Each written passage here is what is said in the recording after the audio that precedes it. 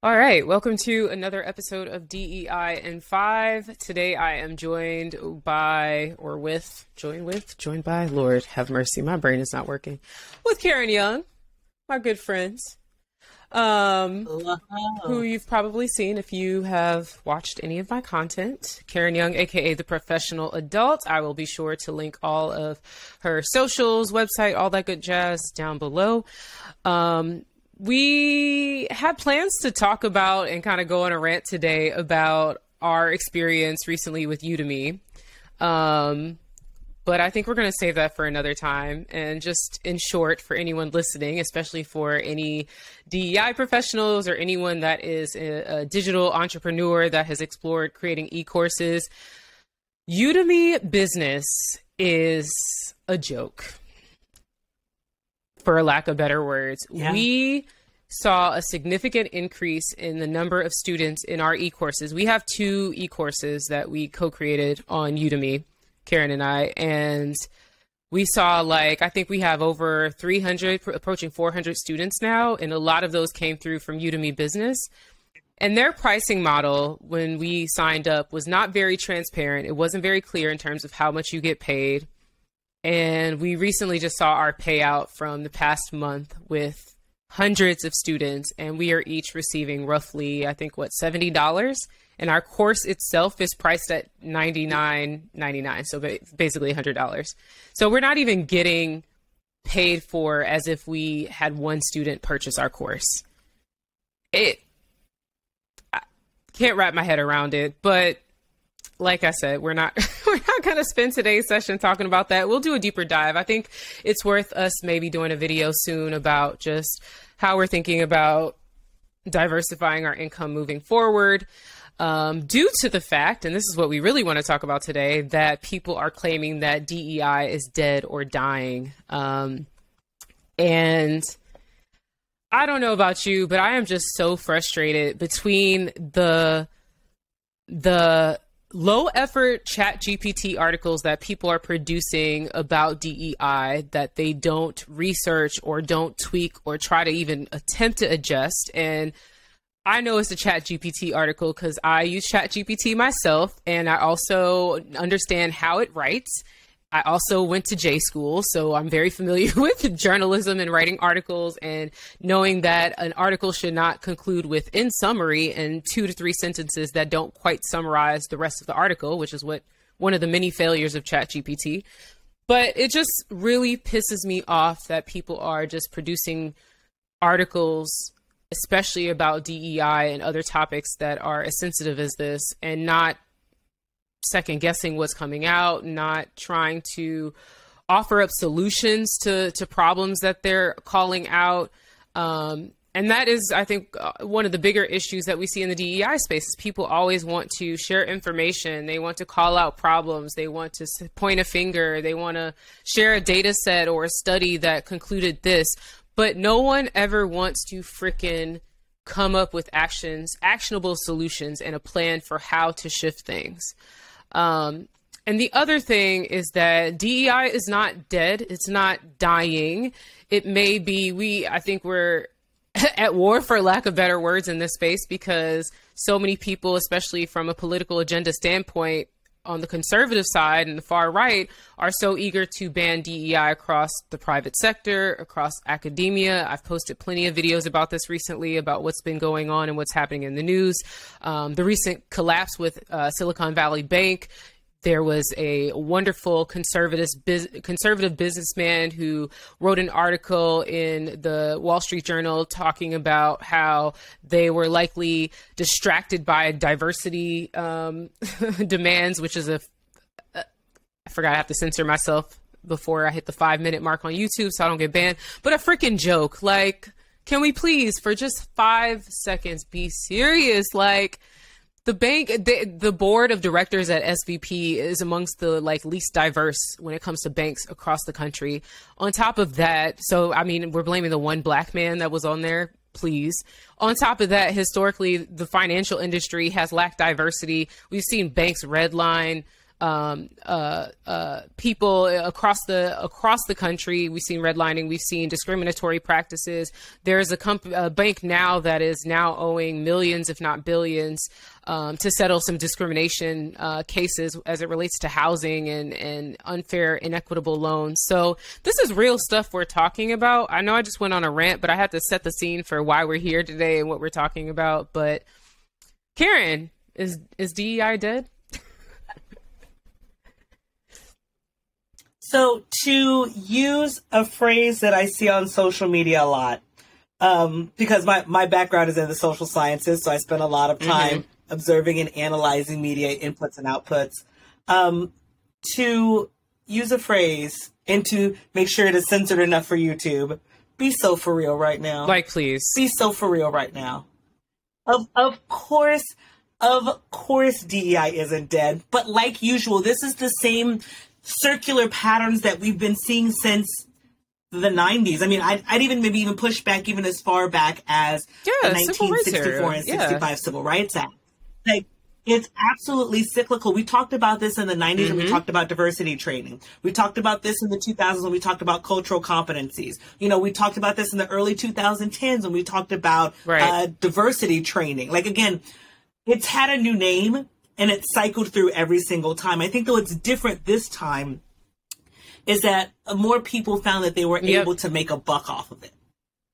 And so I think that's what's dying, is the fact that the grifters are realizing they can't grift anymore. So they're moving on. And they're saying that because they can't grift, and frankly, I'm calling out folks who are skin folk but ain't kinfolk. I'm calling out folks who are part of marginalized communities but don't really have a heart for marginalized communities. They saw a buck.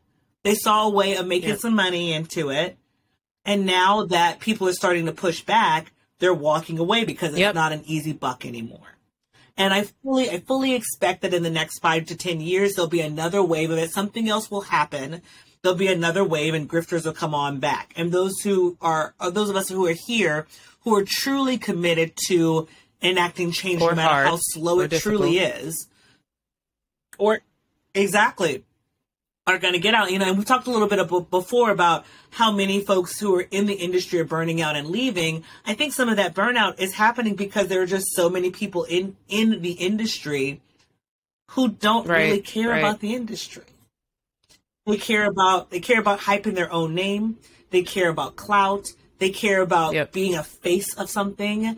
They care about getting their buck or getting their book deal or getting whatever, but they don't care about the actual work. I think, you know, one of the things I've noticed is people are constantly trying to make DEI palatable for other folks. And I mean, yes, there has to be some level of, I want you to actually hear me out without you shutting down, because there's a level, all of this is centered around human psychology.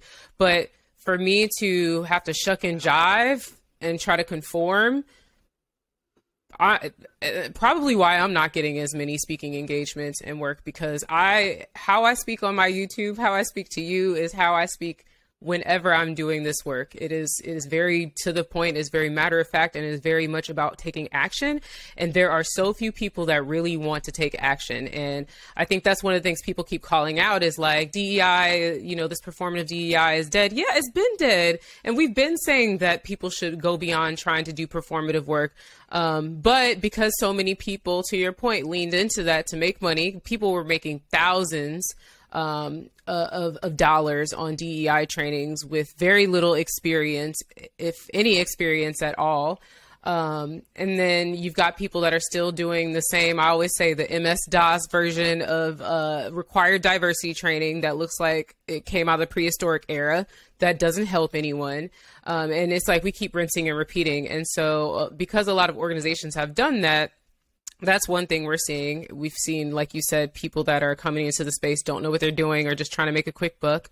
We're also seeing a political agenda that we haven't seen in recent years be pushed very, very heavily, which, you know, I spoke about this earlier on Leadership, my podcast. If for anyone that hasn't subscribed, it drops every Thursday, so you'll hear me ranting about this there too. But I just talked about the fact that I am convinced that because there are so many conservative folks behind these organizations and companies, they are sending messages to the folks running the show day to day to say, you need to drop this DEI stuff because it doesn't fit my political agenda, or otherwise I'm taking back my coins.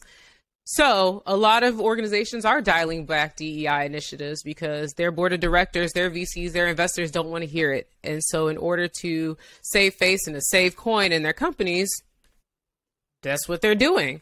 And so we're seeing fewer DEI roles and fewer support, and now even bans where people aren't even allowed to take into consideration inequity when hiring or admitting students to schools, which is just like, but yeah, but the thing is, the DEI space, like all other spaces and industries, is a constant work in progress. It's newer. And because it is so centered around humans and our world, it changes a lot more rapidly than other industries. Like if you compare it to the legal industry, we're still trying to deal with the same laws that, again, have been here since the prehistoric era and still make them conform. But because there are so many layers to actually changing the laws that we have currently and so much bureaucracy involved, it takes a very long time. DEI, on the other hand, has no sort of formal regulation at the moment. And so things can change very quickly. And it's like, it boggles my mind how quickly people are to throw DEI under the bus because something didn't work or something didn't go their way over the past like 2 years. Again, can we please be for real? Like, change takes time. Like, it's not going to necessarily happen in our lifetime even. And so there needs to be some grace there. And I think there also needs to be some respect for the people that, again, keep coming back and doing this work. Like I've said so many times, even off camera, Caren, we've had these conversations where I'm like, I think I'm done with DEI. Like, I got to get out of here. I got to get out of here. I say it like every few months because it is so taxing. And yet I keep coming back because I care about it. I'm passionate about this work. It doesn't make me money, yes, but I'm making a hell of a lot less than a lot of folks out here working in this space that are taking advantage of it. I try to actually think about equity when I charge people for my work. Sometimes I do free work because I care about this work and I want to see change happen. But it pisses me off to no end when I see someone start off an article saying DEI equals dead end initiatives. Like, and and yes, I continue to read what they were talking about and what other articles like this talk about. And usually it concludes that our current way of doing DEI isn't working. But for people that lack, right, but let's think about people that don't read, people that like love sound bites. They grab onto the first thing they see. They don't even skim the article. They're going to take that and be like, well, this person who, you know, is a top voice or a DEI expert said DEI equals a dead end initiative. So why are we still doing this? And that's what kills me the most, because I see it day in and day out, the pushback that people experience and that we receive. And it is so frustrating and it is so dangerous to see things like that be shared without any additional context and without any solutions for how to move forward. Yeah. Yeah. And I think what bothers me the most is, you know, one of the things that we do as DEI practitioners is create solutions, especially where there aren't any. Because so many of our clients and so many of the people that we work with are all, again, very well intentioned, or, you know, have good hearts, but really just don't know what to do. So we come in and we pretty much tell them what to do. To read articles like this makes people feel so discouraged and so disillusioned that it just gets to the point where folks are like, well, it's not going to matter. It's not going to matter. And what that does is that really harms folks from marginalized communities who need the support. You know, because you wanted clicks, because you wanted something that was eye-catchy, you're ultimately going to harm somebody who's in an organization who could have had support building an ERG, or who could have had support, you know, with a growth and training plan. But instead, the person who would write the check now sees this and goes, well, it's not going to matter anyway. Right. Oh, because you wanted some clicks. I need people to start thinking more broadly than their own head and more broadly than their own like little moments. I need people to really start thinking bigger, and it's distressing that they're not. I mean, I think I know people, and I just linked you to something. I'm censoring myself today because I'm having a week, but I think when you decide to be in this work in DEI, you're taking on a selfless approach to what you're doing in this space. And believe me, I mean, I rant all the time, and I don't think it's my place to educate or teach other people 24/7. But at the same time, this is the work that I've chosen to do. And there's almost always some amount of education that comes along with that, especially when you have a following or when you have influence over a significant amount of people. I have very little following in the grand scheme of things compared to a lot of people working in this space, but I'm still very much aware of how I deliver the things I say because I want people to be thinking, to be forward thinking no matter what. Yes, you can rant, you can kick, you can scream, you can cry about what's going on. And I do that, but I also like to think about, and what, and so what, and what's next? What do we do about it? How do we keep people caring? Because I recognize how dangerous it is to just say, well, this thing isn't working. So. And I think that's what I struggle with the most is, and again, because of my social science background, I understand subtext and I understand the semantics of what's being said and what's being translated. And I understand that, and I'm sure that once this article gets out more broadly and people start pushing back, that the writer is going to start walking this back and saying, but what I meant to say, like, I know that's going to happen because it happens all the time. But I think the problem is that folks say things and don't understand how it's going to be translated. And what I think the articles writer, or what I've seen for articles who are written in a similar fashion, what they're saying is, like you just said, we need to come up with a new paradigm of how we think about DEI work. And the ways that we're currently thinking about DEI work is no longer accurate. But that's true with how we think about the concept of work in general. And I won't get on my high horse about the concept of work and how it's changed. But our concept of work is different. So when you know better, you do better. And I think that DEI is now at a point where we now know better, so we have to do better. But there's more money to be made in not doing better. And so a lot of people aren't doing better because, frankly, the checks are better. And so I think what we're going to see now is that folks like us are going to call folks like that out, and then they're going to walk it back. And then it's going to be like, but what I really meant was this, or what we're really talking about is this. And then they'll kind of make that little smooth pivot over to what they were trying to say instead of just saying stuff with their chest to begin with. And that, to me, I find that more insulting than anything else. I'm accepting that this year I'm just not going to be a DEI person that is going to be liked in this space, because I just can't be quiet when I see the bullshit at this point. And yeah, I just can't, like, it pisses me off to no end, because again, I see and I have conversations. I mean, I tell people this over and over. The bulk of the work that I do is working very closely with senior executives. Those are the people making the decisions behind the scenes. I'm working with leaders. I'm working with board members. I'm working with VC folks. I'm working with investors to coach them on DEI. And the way they think when they see something like this is, oh, that DEI thing? No. So that is why I go so hard when I see things like this. Like, less so for me, like, yeah, it makes me feel like, well, damn, you don't give a shit about what I'm doing. But aside from that, because I've grown thick enough skin at this point to be like, whatever, I'm gonna keep pushing.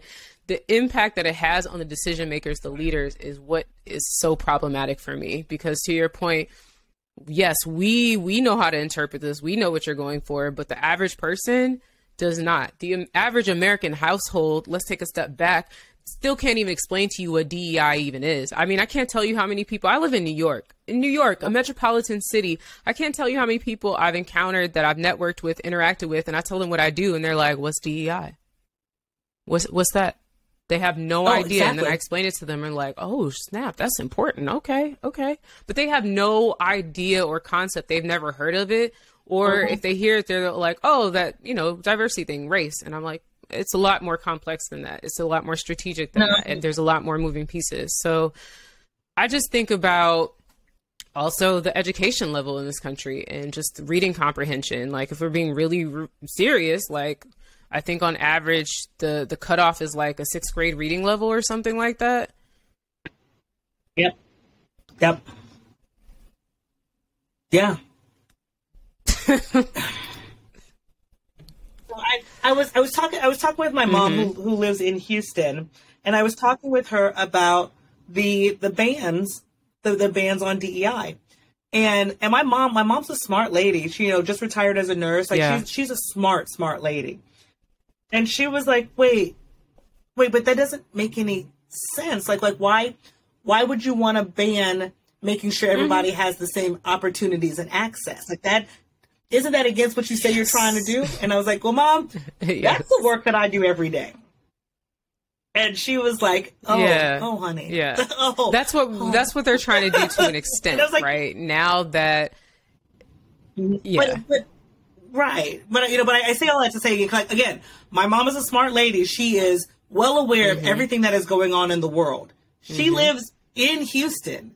And we were talking about that University of Houston article. Had no idea about a lot of the DEI stuff that's happening. And so if someone like my mom, who is really smart and really active and really connected, doesn't get that, my goodness, the hope for anybody who's just kind of not as connected. Oh my gosh. So so again, just kind of connecting that back to the conversations you have with VCs and, founders and such, like they're concerned about building their businesses and they're concerned about other stuff. Don't make this harder. Don't make this harder for folks. And that's unfortunately where we are. It's so sad, like, just going back to you sharing, about your mom, like, how little media coverage there has been. Like, she lives literally there in the state and hasn't seen much about it. I mean, I had to dig a little bit to find anything about it. And most of the articles were from Texas media outlets, and there wasn't a ton around it. There still isn't a lot because now we're all distracted by SVP, which we know is, a result of the one Black board member that they have, like, and it has nothing to do with Peter Thiel, who managed to pull out a whole bunch of cash right before it happened to go. That I'm pulling out my cash. I mean, I'm not saying that could have caused a run on the bank. Had nothing to do with that. Had nothing to do with the act that Trump signed into law back in 2018 that deregulated. What you mean, rolling back Dodd-Frank? Pulled back some of the regulations within the financial industry. Has nothing to do with the fact that they were making a lot of poor decisions behind the scenes as it relates to loans and interest rates and IPOs and all that stuff. No, they were too distracted by diversity demands. Exactly. Oh goodness, it's something. I'm curious to see how this plays out. And another thing that I just can't let go of is just how quickly they were to solve this or fix this collapse. Like they fixed it in 24, 48 hours. Meanwhile, we've had issues that have gone for decades long that probably could have also been fixed in 24 to 48 hours. But here we are. What a society. It didn't hurt the right people. It didn't hurt the right people, so it's fine. Well, it's fine. I think that's pretty much it for our soapbox today. Any additional words before we step off and drop the mic? All right. I think the only thing that I would say is just a reminder to folks that be mindful of how things are going to be received as you say them. And yes, feel free to, speak your truth, believe what you want, whatever. But be mindful of how that information is going to be received, and be mindful of who will be collateral damage from how you put stuff. Very important. I have an example I'll share. I think I told you about this, how I almost got canceled like a month or so ago. Did I tell you about this? So there's a vegan food brand that makes fake meat, and it's based in, I'm not going to give too many details, but it's based in another country. Their internal team is not very diverse at all. And so they did a promo with a vegan influencer along with some celebrities, all of which are Black or identify as Black. And I just saw it and I was just like, it makes me I pretty much did a video and I was like, it's so discouraging how so many brands will lack diversity internally, but when it comes to promoting their products, they almost always will use Black and brown folks to make some sales. And apparently the influencer is friends with the person is friends with one of the owners of the brand, and was like, you're totally wrong about this and blah, blah, blah. And so I took it down, but I still stand by what I said, because just because you work in or have a company based out of another country that lacks diversity doesn't give you a reason not to have diversity internally. And it's also very apparent, again, when companies are trying to target specific audiences. Could my delivery on the video have been different? Sure. But at the start of the video, I'm like, I think it's great for these people to be getting their coin, the Black folks involved. That was what I started with. I'd never complain about that. But this person was like, oh, you should apologize to the founder for what?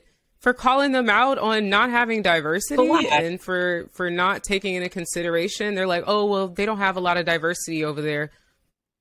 We are in a digital first global society at this point. There's no excuse for you not to diversify your workforce. No excuse, other than you don't want to. But you also then confirmed what I just said, though.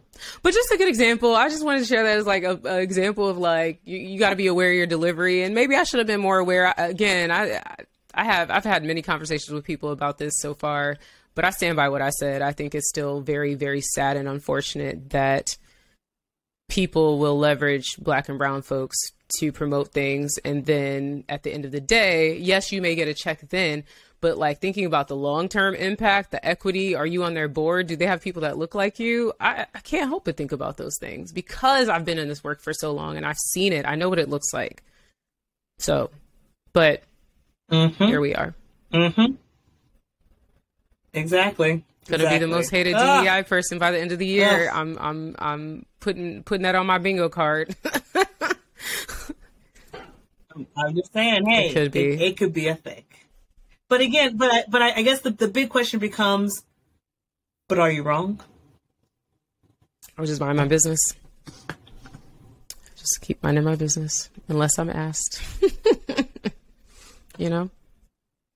Girl, that's why you don't see me online very much. That's literally why you do not see me online. And I swear, I keep saying I have gotta have more of an online presence, and I am inspired by you, and I am slowly working towards that. But this is why I don't do it. It's hard. This is why I don't do it. It's risky in a lot of ways, but one thing I'm doing is, we talk about this all the time, is just diversifying my income, working on building passive income streams that have nothing to do with my name, that people won't even know are mine, because I just can't. I can't. I'm not going to ever be one of those people that can, because of all that I've seen and done so at this point, I can't be one of those like DEI practitioners that's just like, here, can you come do this training and shut up and go? No, I'm not that person. I'm not the one or the two anymore. When I first started, maybe. Now, not there anymore. So, any last words, things you want to share? No, just, I think we covered it all. Yeah. If you are interested in learning more about Caren and her work or working with her, she is, I like to call her the middle manager guru. Hit her up, theprofessionaladult.com. All her social media is linked below. If you are interested in coaching for leaderships or executives, I'm your girl. I also have a book called The Inclusive Leadership Journal. So even if you don't want to talk to me or interact with me, you can do the work yourself and jumpstart your inclusive leadership journey in 90 days with some real practical reflective exercises. So check it out. Link is in the bio. And yeah, I'll see you all back here for another episode of DEI in 5 tomorrow. It will, I promise, be 5 minutes and not 30, much like this one. But when Caren and I get together, we have a lot to say. So, you know, watch what you want. Don't watch what you don't want to watch. It's all good. All right, y'all. Until later. Thanks so much. Bye. Bye.